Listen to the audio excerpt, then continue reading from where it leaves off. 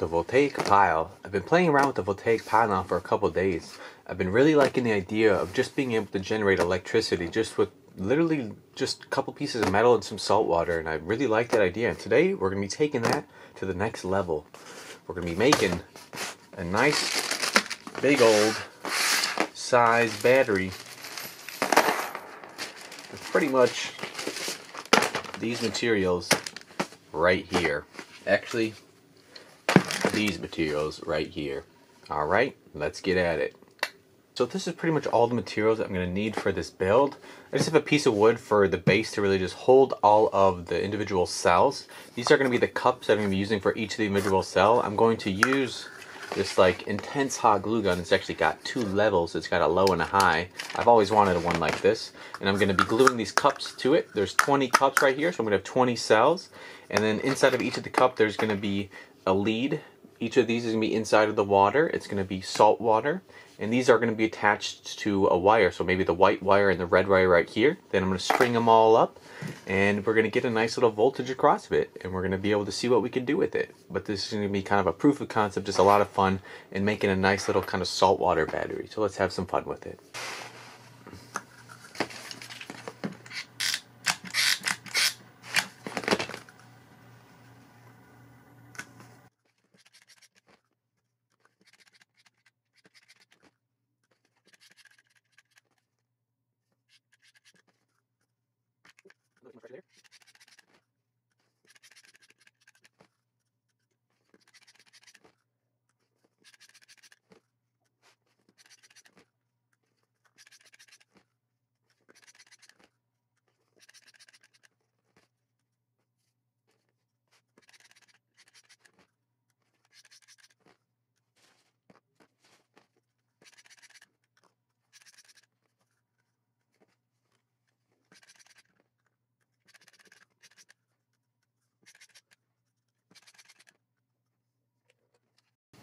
Alright, so I have all the little tiny solo cups all glued on here, so they're not going to be knocking around, otherwise this thing would have been a mess. It seems that the glue's sticking nice and well. I could probably pick it up by it. Sweet!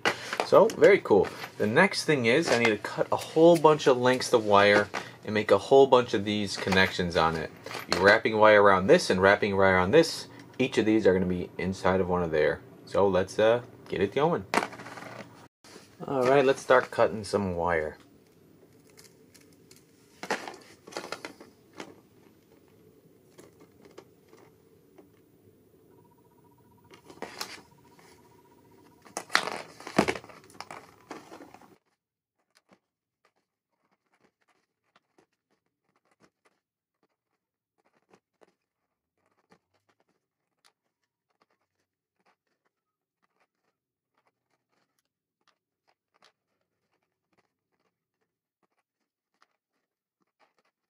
So the next thing is we got to strip a lot of wires.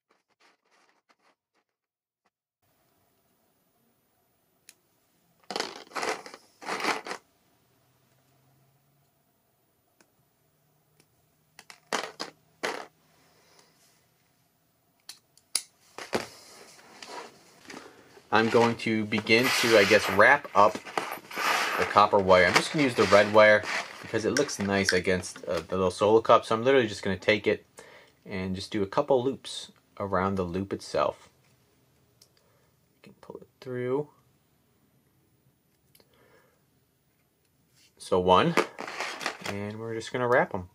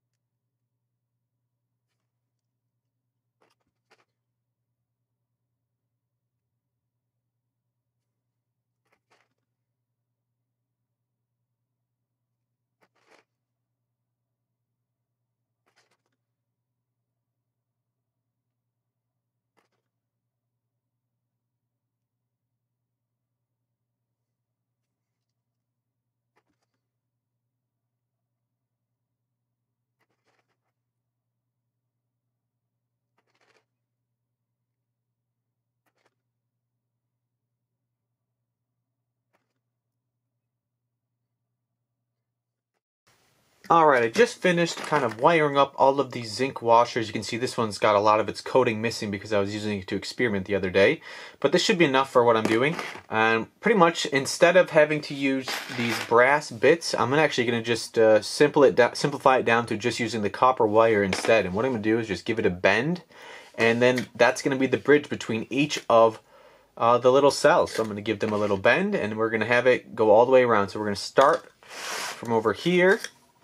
And this way.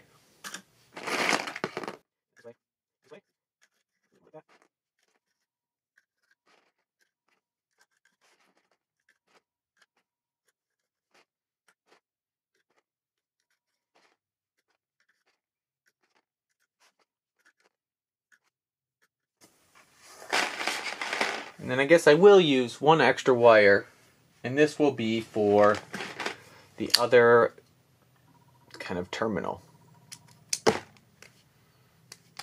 So honestly, this is the whole circuit right here.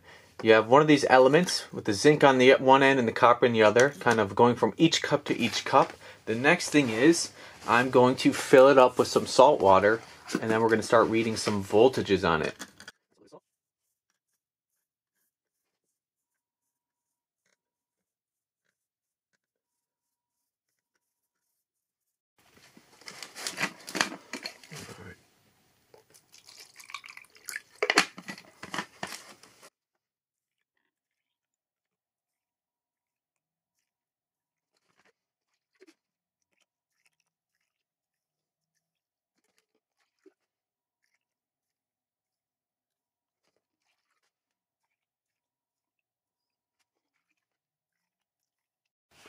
Alright, I got it all wired up, watered up, got the zinc and copper wires. It's hooked up to my multimeter. Let's go and turn it on. Set it to DC volts. Moment of truth.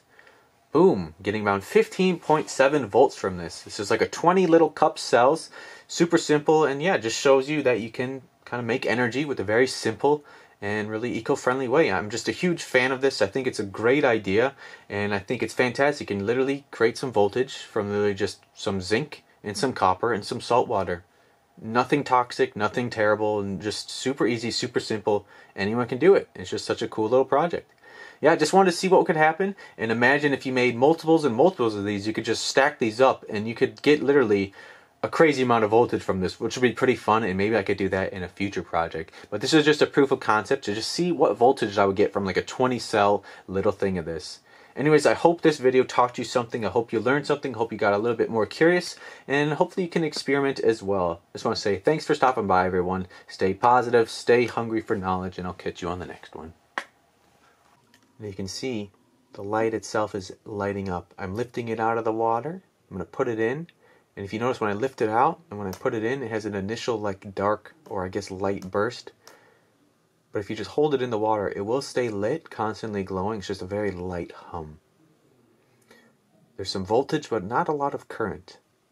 But still very cool.